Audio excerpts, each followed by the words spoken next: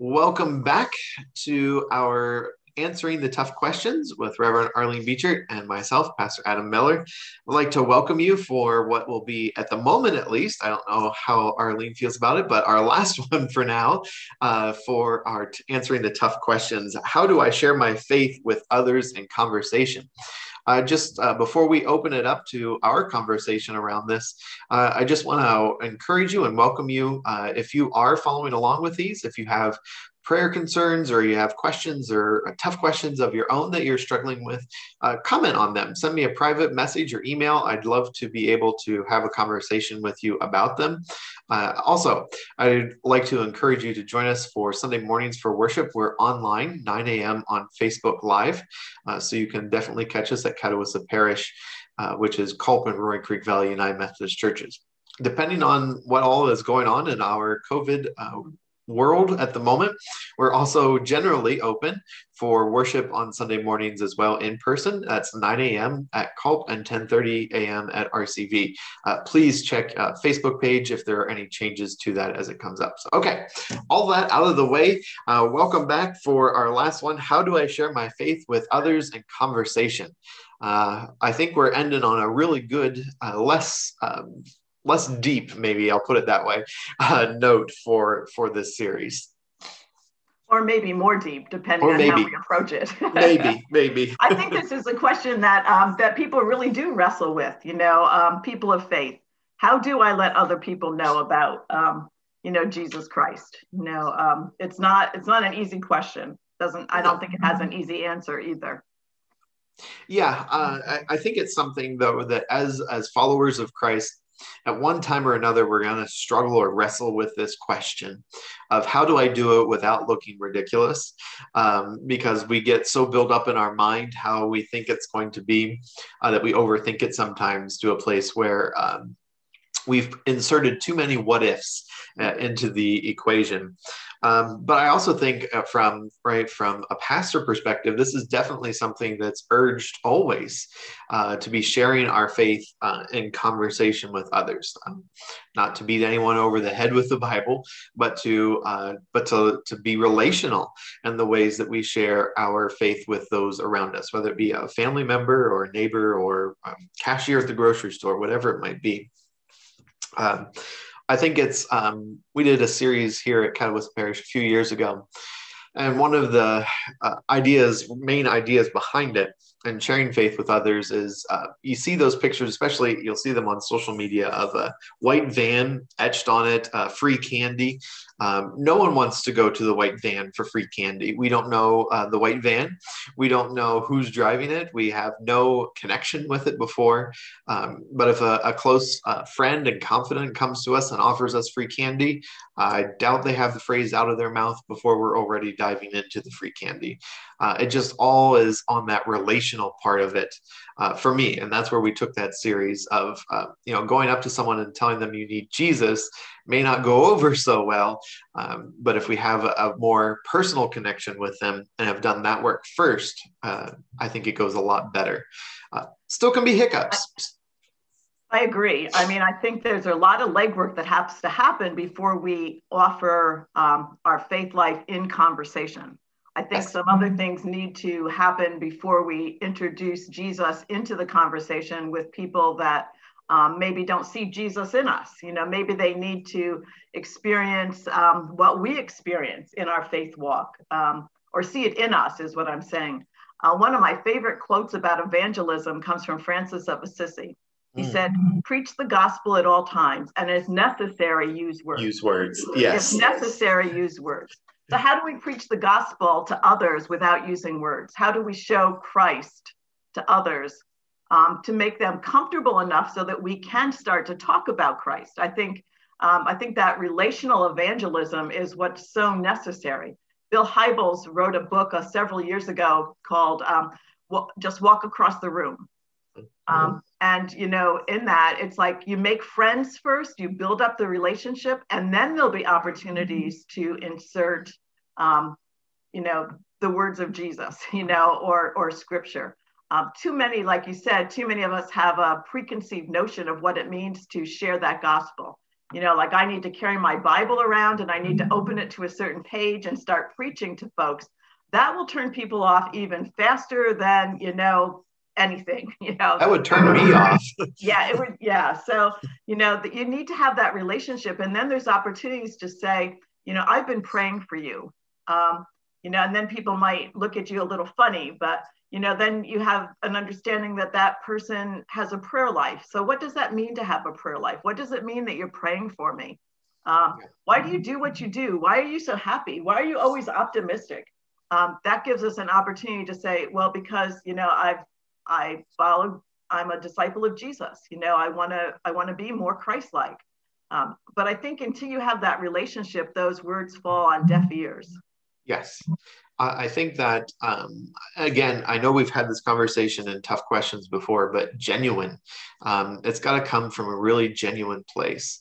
When we know a person, when we know more than just their first name about them, and we spend time in conversations about the weather to family or whatever it might be, it allows us to know each other better and to come from a more genuine place.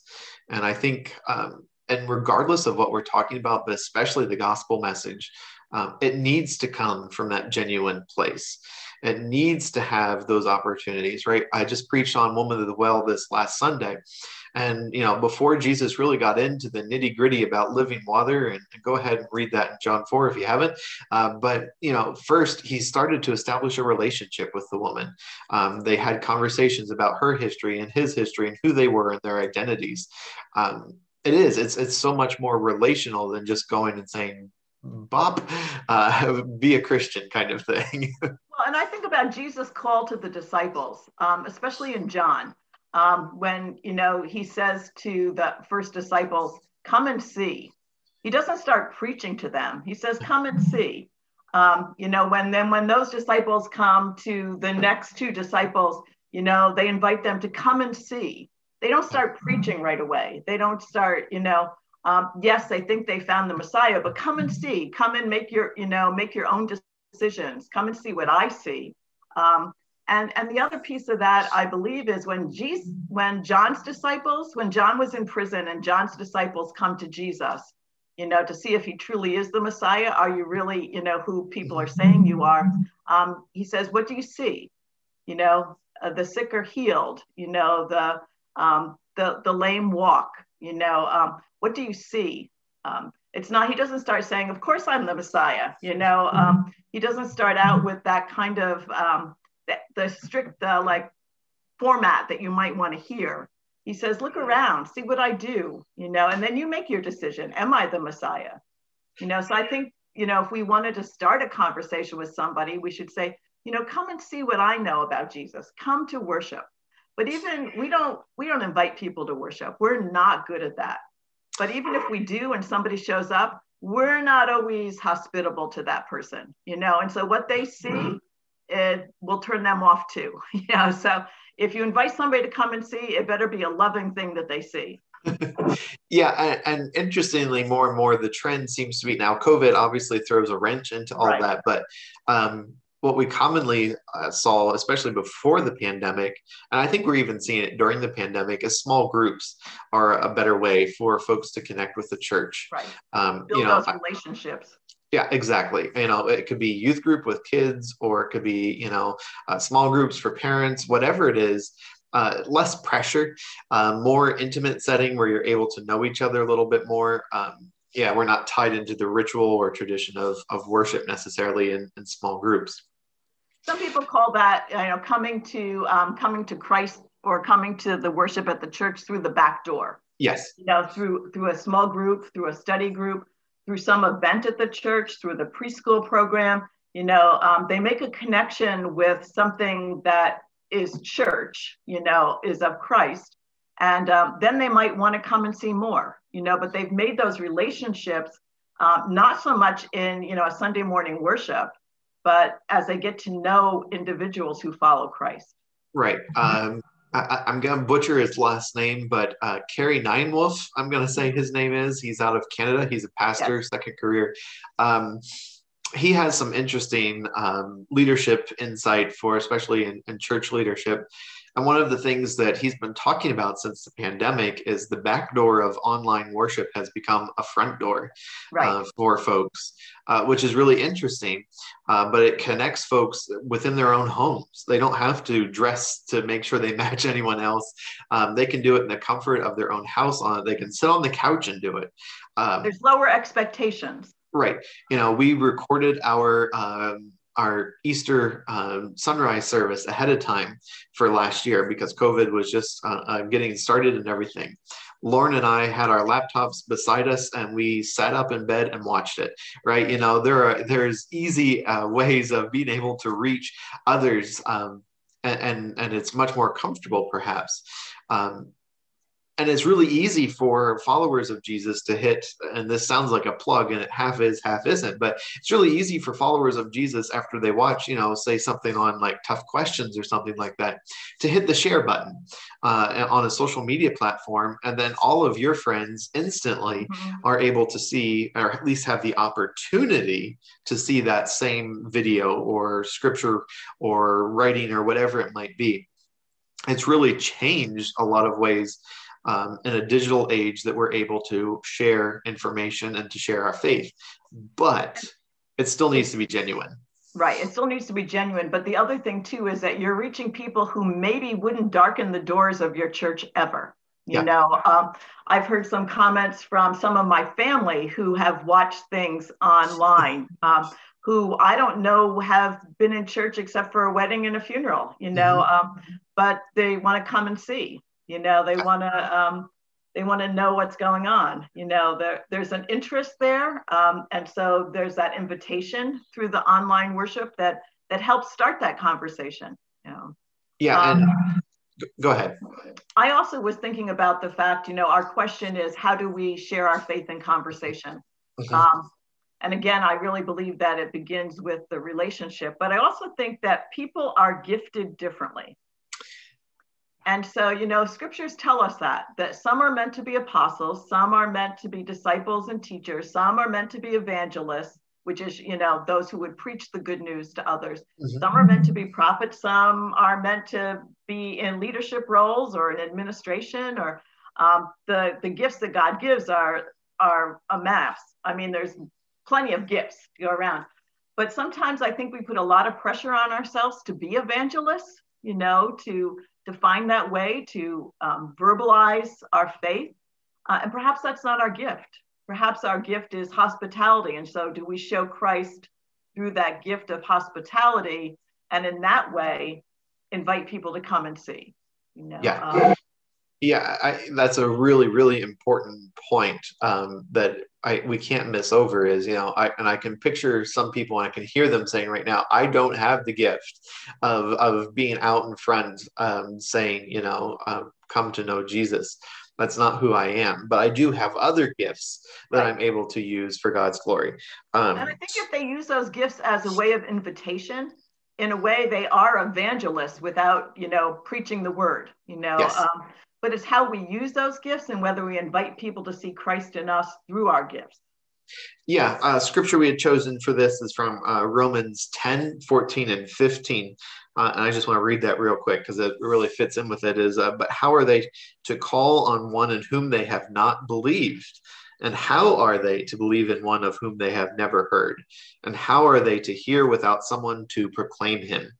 And how are they to proclaim him unless they are sent? As it is written, how beautiful are the feet of those who bring the good news, right? Regardless of our gifts, we have ways within those gifts to be able to share the good news of Jesus Christ. Again, forgive me, sermon prep brain has kicked in as well. So we're in 1 Corinthians 13 this week because we're talking about agape love. And the first couple scriptures, verses of 1 Corinthians 13, if we have all the wisdom and knowledge and gifts in the world, but we don't have love, what good are they? And I really equate that love going back to that, self-sacrificing genuineness that we're talking about, that if we aren't sharing our gifts out of the love that first was given to us by God, it's just not going to work. And if it's not shared out of a genuineness, but we're sharing gifts to get something out of it for ourselves, it's just not going to work. Right. There needs to be integrity in that process. People need to see Christ in us, and they need to see it at all times. They don't want to see that we are, one thing on Sunday and something different on Tuesday. But the other piece of that is the end of 1 Corinthians 12, where Paul lists all the gifts. He says, not everyone is an apostle, right. And he goes on to, say, let me show you a more excellent way. Yes. And that's chapter 13. Yes. Love. Yeah. So, regardless of what your gifts are, if you don't show love, people aren't going to see Christ in you. And I think, with it, we can have the most genuineness, most loving place that we're coming from, and we can feel called sometimes to share the good news with others, and sometimes the answer back is just going to be no. Right. Whether it's an invite to a small group or to church or whatever it might be, sometimes the answer is going to be no from the person that we've reached out to, but we can't let that discourage us. The parable of the sower from, yes. I think I'm not sure right now which gospel, it's either Matthew or Luke, but, I think both of them have a similar parable where the sower goes out to sow seeds, and this parable, some fall in a good place, some fall around the thorns and the rocks. And the ones that finally fall on the ears that can hear are the ones that will bear fruit. Right. Well, I think about that as those trying to share their faith in conversation. Only 25% of those seeds actually grew healthy fruit or healthy disciples, if you want to use it that way. Stay tuned for more encouraging information. Yeah. We're going to, even if we find ways to share our faith in conversations, even if we built those relationships and then we share our faith and invite somebody to come to church, we can't be discouraged. We still have to sow those seeds, but we have to recognize the reality that probably only 1 out of 4 is going to hear that and let it materialize in their lives so that they become faithful disciples. Sounds kind of fatalistic that only 1 out of 4 will hear the good news, but I think that's encouraging for us to continue, and not be defeated when don't give up. 3/4 of our words fall on deaf ears. Yeah, don't give up. I think that's one of the key things. We don't want to build relationship with others and get to a place where we're able to start sharing our faith, and the answer comes back as no, and we quit seeing the person. We can't do that. No. Because then it wasn't genuine to begin with. It wasn't out of love. Right. Then it was out of our own agenda. Yes. Yeah. It's just got to be that continual by living, by using our gifts, whatever they may be. But that continual being in communication and community with those people, I think eventually, one way or another, and again, with the planting of the seed, sometimes we never know, too, how God has worked through us or in spite of us even into that person's life to bear fruit for the kingdom of God. Sometimes we will never know. Again, stand by for more encouraging news, but we're not doing it for our own self-satisfaction to begin with. Right. We're doing this for the glory of God. And I also think that, you started to say in the beginning of our conversation around faith sharing that, it doesn't work to beat somebody over the head with the Bible. I mean, it doesn't. I don't know that that's ever really brought anyone to Christ. But the truth of the matter is that there are some small ways in conversation that we can introduce Christ into the conversation. Like I said, we can say, I'm going to be praying for you about that situation. Right. You can also offer a prayer. People are sometimes surprised when you do that, but it makes a world of difference when they see and hear that you're praying for them. They might want to come and see, whoa, that was pretty awesome that person prayed for me. Right. Or why are you so happy? I'm so happy because, I'm content to live the way Christ has called me to live, which can open up questions. I don't think we need to have all the answers. I think we offer up an opportunity for people to ask us questions. Yeah, and I think that's a pressure that we often come to it when we talk about sharing our faith is I won't have all the right answers, or I don't know my Bible enough to be able to answer all the questions that might come up. And And I How don't many of you necessarily. have had the Jehovah Witnesses or another group knock on your door with all of their scriptural promises, and you don't know how to respond? Right. You know, because in some ways they're like quoting scripture to you that maybe you've never even heard, and you feel inadequate to have a conversation. I think it goes back to how well do you know your scriptures? Mhm. But we can't let that be our stumbling block either. Right. To say I'm not going to share my faith because I don't know enough scripture. Well, I mean, there's really easy ways to remedy that is to start learning more about scripture in a small group or whatever that might be, more time and personal devotional time. But And also, I think it's okay to acknowledge that you don't yes, know things that well. I yeah, think that's that we're all on this journey of discovery to be more Christ-like, and we can't come to people as if we have all the answers either. yeah, and I think that's a really good answer when we're in those discussions and someone is questioning about our faith and we don't know the answer is to say, I don't know that answer, right? To admit it, but to also say that's part of the beauty of being a follower of Jesus Christ is I don't have to have all of the answers. I am not perfect, and I can live in the fact that I am not perfect, but I serve a perfect Redeemer. Mm-hmm.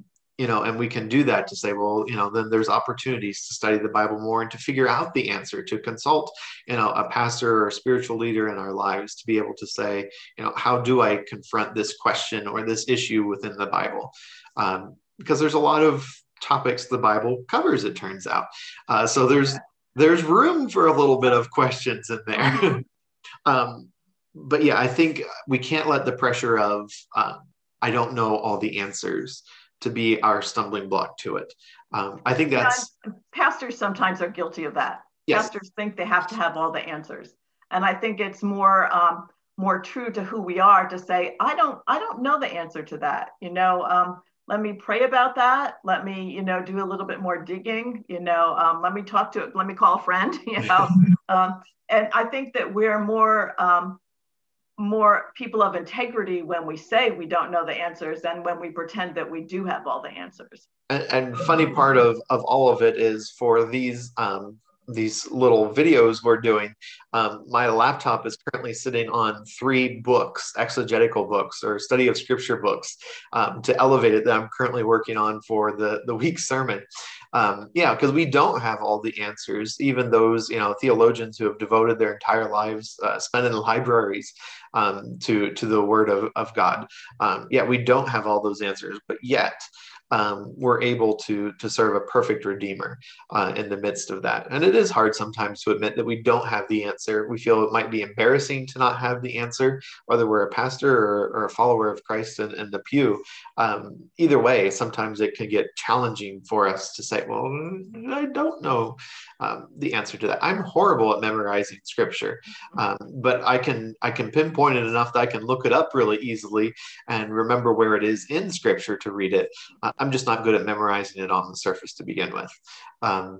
But I think in sharing the faith with others, if we're genuine, if it's out of love, if it's out of using our gifts, people are going to see that for what that is.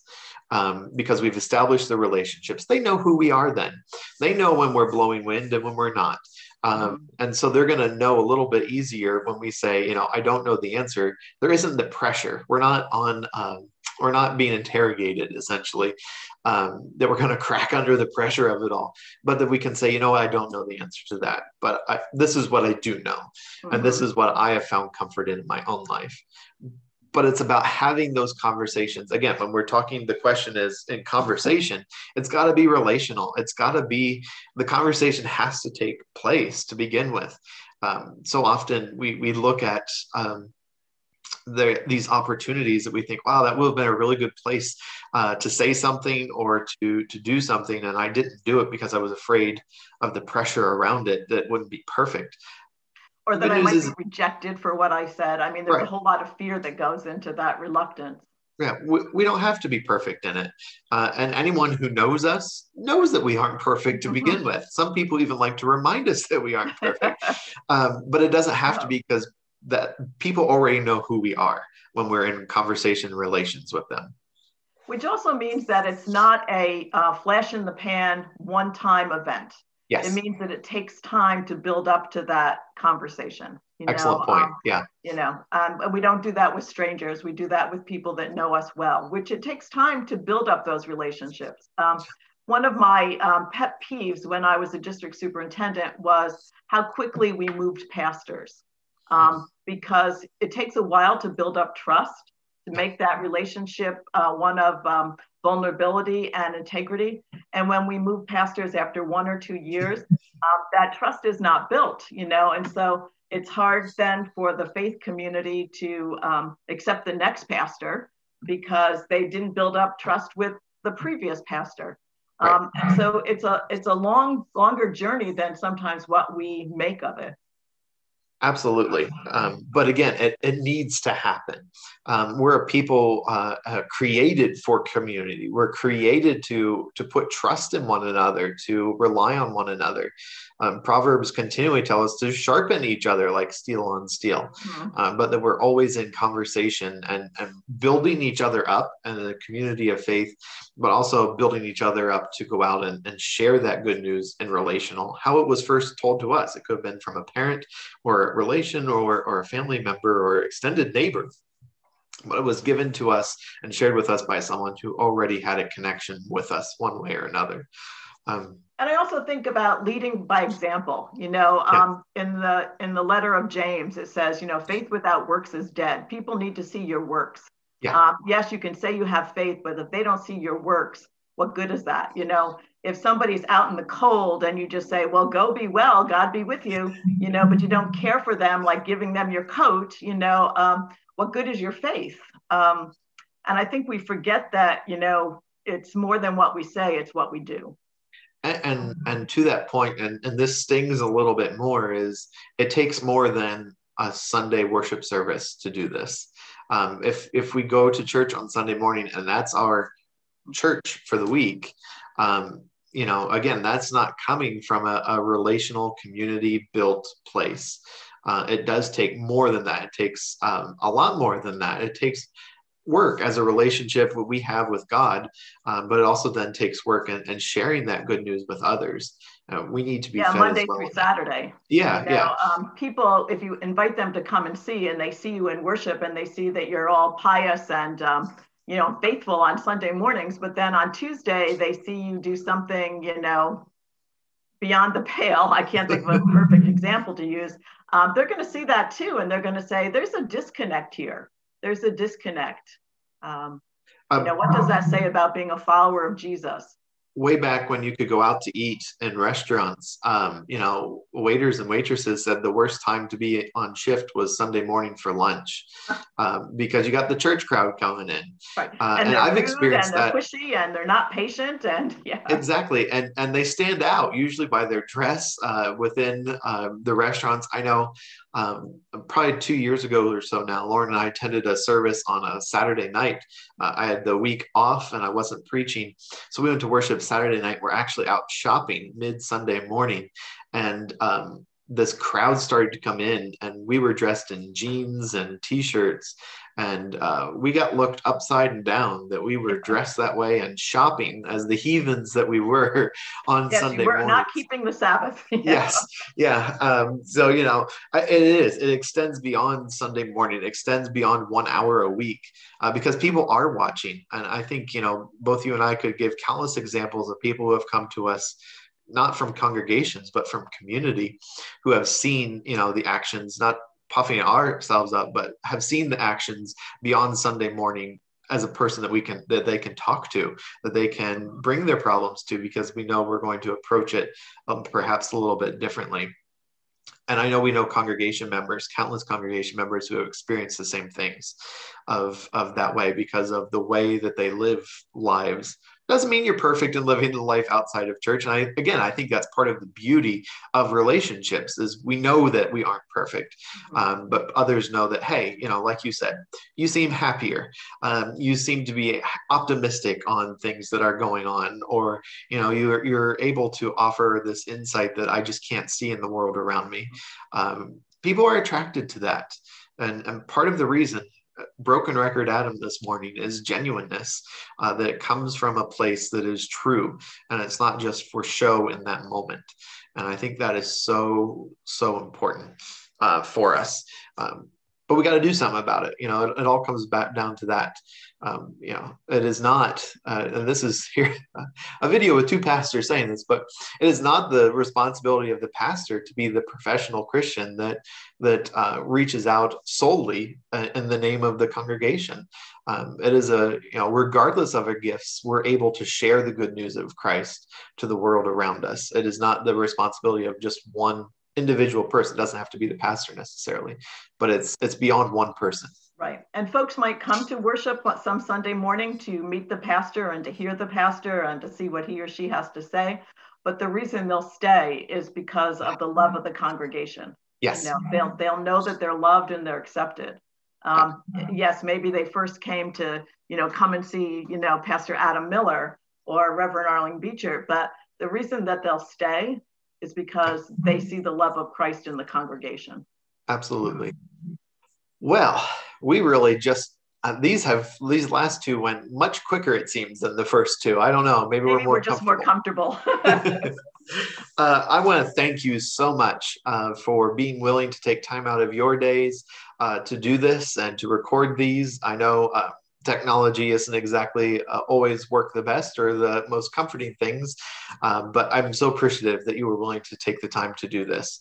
I think these have been great, and I'm really excited to see how we can use these for just deepening faith journeys and to again sharpen each other like steel on steel with it.